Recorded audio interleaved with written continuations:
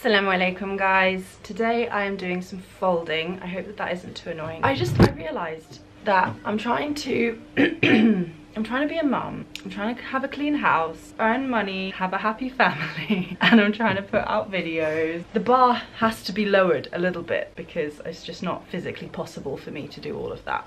So here I am, folding laundry. It's not even on brand. Well, I'm mummy in Amman, so the video. But before I get started guys, could you do me a favor and click the bell icon? And then that means that whenever I upload, you're gonna get a notification, hopefully. I mean, it doesn't work for everybody, but I am so unreliable with how and when I upload that it would just like, you won't miss my videos basically if you do that. So really, I wanted to continue on from what I was talking about last week because I just ran out of time. And this lady got in touch with me online and pointed this out. And basically I had wanted to cover this issue of lifestyle before in that video, and I had to cut that whole section out because it was too long. But it's funny because it's another thing that's on my mind a lot, and me and my friend the other day we were chatting. She was like, what is it that you like about Jordan? She's from Jordan. And I was like, well, the lifestyle. And she was like, what are you talking about? Like the lifestyle of all things, you know, food, hospitality, but lifestyle hadn't really kind of crossed her mind before. So I think that I said in the last video, or maybe I cut it, that family values here are really, really important, and are like the whole society, the whole structure is like built around protecting the family unit. And then that translates into other aspects because it's a systematic thing. It's like an institutional thing. It translates into other places too. Saha! Shufi! So one of the places where you see this is with the government sector, which is, you know, the working hours for the public sector is really built around like not having, your job isn't your whole life.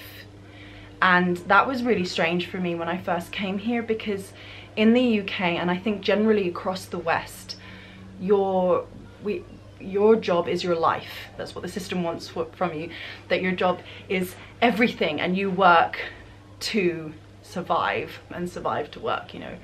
And you get like these 2 days in between where you can kind of recharge your batteries a little bit, and you can't even do that because at the weekend you've got to catch up on all the chores that you'd missed during the week.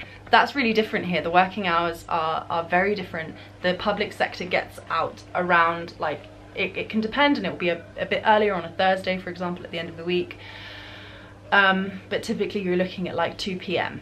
3 p.m. and that's when the working day finishes. Private sector is completely different.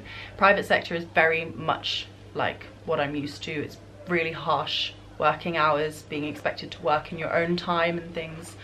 That's like a whole other subject. And you know, everyone always complains about it being really inefficient. Like, we're used to things being a lot more efficient. I mean, I don't know if I can say that from the UK because there's a lot of stuff that isn't that efficient. It's like really tied up in bureaucracy, the same as here. And you know, people like blame like the working culture and things, and I've spoken about that in the past because it's like a trade-off. Like, sometimes things could be a little bit more efficient. People could, you know, they could work harder. There could be a shorter turnaround on certain things. It's not always that convenient that the public sector closes and opens at such specific daytime hours, where like there's some places where if you don't get there between like 9 and 12, you've missed your chance. Like you've missed your slot that day. And like, that isn't great, but it's still, the people who are working there have a family, and that's recognized. Look at this cute hat. I got this a little bit too late, and now it's summer and she can't really wear it, but it's so cute. It's so big, she can wear it next year. I had said like, no pink, I don't want any pink, and now it's like pink, pink, everywhere I look, pink, pink. Sorry. There's also things like what time people have lunch. In the UK, people typically, they will have like breakfast. If you have kids, like, you generally try to have like a family breakfast in the morning before everyone goes off to work and to school, and then kids will tend to have lunch at school, and then at dinner time tends to be really quite early. So it will be like, if you have children, it will be like 6 o'clock kind of time, and that will be like the main meal of the day. Lunchtime here tends to happen at about 4 p.m. No, let's say between 2 and 4 p.m. But they can get quite late, and that will be the main meal of the day, and that will be the family meal when everyone sits around and they'll have like a big cooked meal. So the thing that I never understand is that the working day in the UK is like 8 a.m. until like 5 p.m. I'm gonna move down to the floor. And another thing, in the UK, the bedtime is really, really strict. So kids will go to bed at like 7, between 7 and like, I guess 9, you're pushing it. Like with smaller kids, it's a bit different. But people are really like hardline about bedtime. But then that means that if your kid is going to bed at like 7 or 8 p.m. and they got home from school at like 4 and you got home from work at like 5 or 6, do you see the maths there? Do you see how that doesn't add up? Like, when do you have this big family meal? When do you bathe the child? When do you do homework? When do you do, like, I can't comprehend how this works. Saha. Hello, monkey. But so in Jordan, a lot of schools, they don't serve lunch in the school, and you will come home for lunch.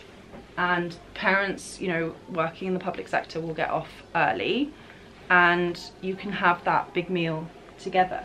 It works differently for private sector, in the same way that what I did for the UK is very hard and fast kind of idea of what it looks like for the majority, I guess. And I'm not saying it's like it's directly comparable, because, you know, in Jordan the maternity leave is really, really short. I can't remember how long it is exactly, but I know that length that you are entitled to usually isn't given. Usually it's like, we want you back within 3 months. We're gonna give your job to someone else if you don't come back in that time. Like, a part of motherhood that I've never expected, and frankly I didn't sign up for it, is to just be doing laundry all the time. It's all I'm ever doing. My husband's like, don't you ever give that washing machine a rest? Like, doesn't it ever give me a rest? And like, when we've discussed in the past, like the possibility of going to the UK to live and to work and things, I can never get past that aspect of the lifestyle.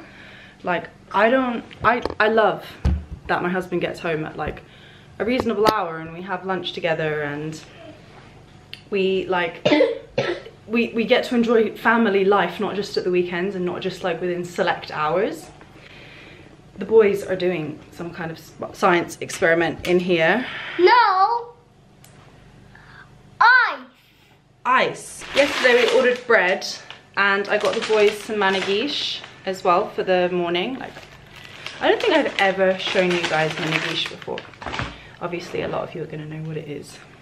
But for those who don't, this is a dough, and then on top you've got loads of olive oil and za'atar, which is thyme basically, but it's, in this case, it's a mix of dried thyme with sesame and sumac. No! Okay. And also, another thing that I haven't, like, it doesn't make me want to consider the UK as somewhere for settling, is, oh, is she awake? We have this like really strange kind of dynamic thing in the UK and in a lot of countries where, yeah, I'm on to my next bag of laundry. I only did the boys' stuff so far. So there's this weird kind of dynamic where if you're a mum, then you are expected to go back to work as soon as possible, to contribute to society, as if raising children isn't contributing to society. And you're meant to also like be good mums and work really hard at your job and not let being a mum interfere with your job. You are also looked down upon if you go back to work. Like, oh, she's a career woman, she's prioritizing her work over her children, or she's prioritizing, you know, there's a lot of judgment in there that I can't deal with. Like, mums are put under such intense scrutiny and such intense pressure.